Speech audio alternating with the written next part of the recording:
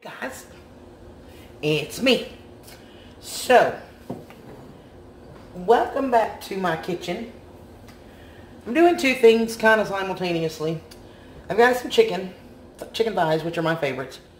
I love the legs too, but the thighs, when you're cooking these kinds of things, are getting better flavor. So, I've got the crock pot heating up for the saute thing to start the soup.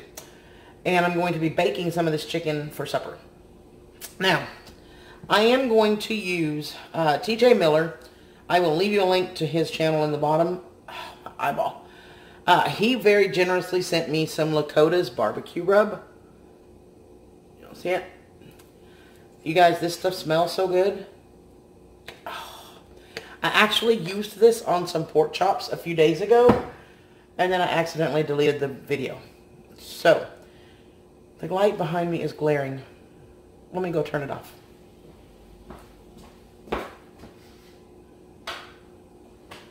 Okay. Yeah, that's better for y'all. Okay. So anyway, I thought, and I had promised him a video, which I did. I did do the video on pork chops. But because my stupid butt accidentally deleted it, I gotta make another video. So I thought we'll do this on the chicken. So we're gonna make barbecued baked chicken. So I'm gonna turn the camera down and show you. This is gonna be super, super simple, you guys. We've got his spice mix. And just because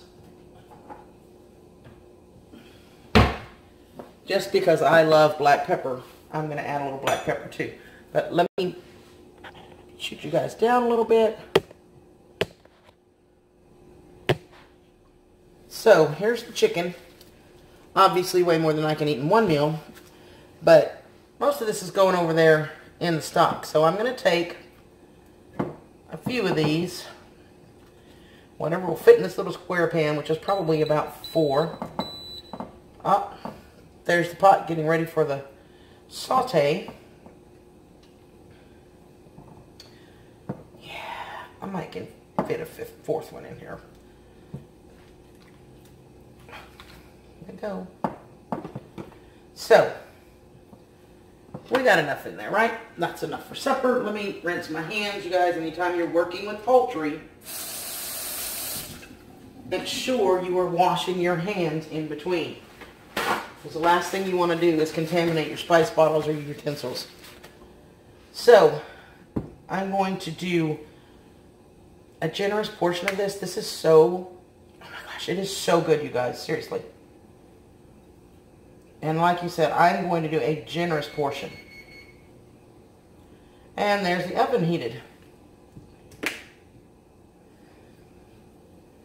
And just because I love black pepper. His spice really doesn't need any other spices. It is so good. But I love black pepper. So what I'm going to do is take this.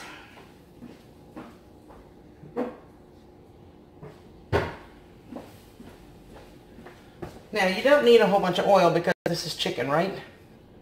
But I do want just a splash on top like this. And the reason I do that is it allows me a base to really rub this into the meat to get it to stick on here.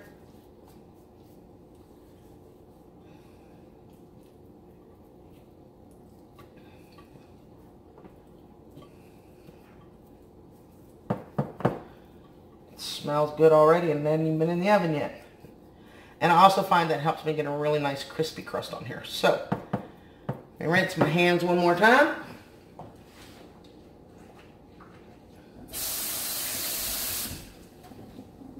And I have some foil. I am going to cover this up with foil. Now those are 5 fairly large thighs, and they are thick and they're, you know, in the pan kind of tight. These are going to cook for at least an hour. Yeah, at 350. So, I'm going to put these in the oven, and I will be back when they're done, and I'll show you the rest of supper. See you in a bit. Okay, guys. Supper is done. Take a look.